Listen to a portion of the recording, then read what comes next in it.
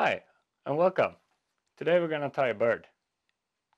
Nah, I'm just cheating you. We're gonna tie a awesome imitation of a cased caddis.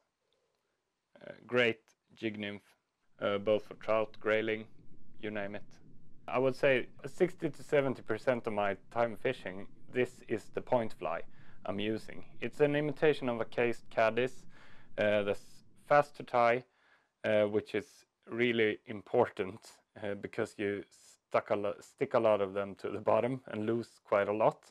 Really effective pattern. It's not mine. I don't know who sort of came up with it, but I don't know. Maybe I do some things different than other people do. I don't know. But it's a really good fish catcher as well that you definitely should have in your box if you're gonna nymph or trout or grayling. We're gonna tie on a Ahrex mini jig barbless, size 10, quite a big bastard. That's good. I'm using the 25 denier power thread from Textreme. They now come in 100 meter spools, so quite a lot of thread.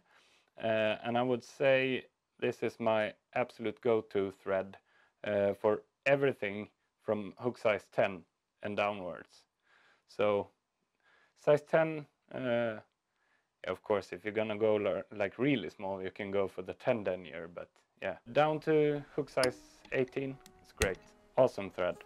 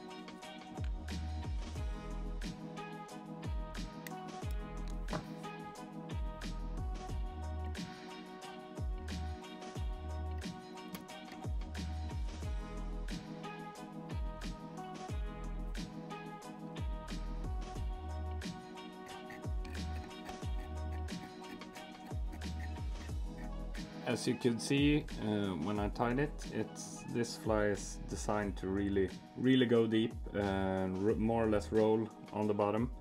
Using both a tungsten head, and I actually put lead on the body and additional copper wire as ribbing.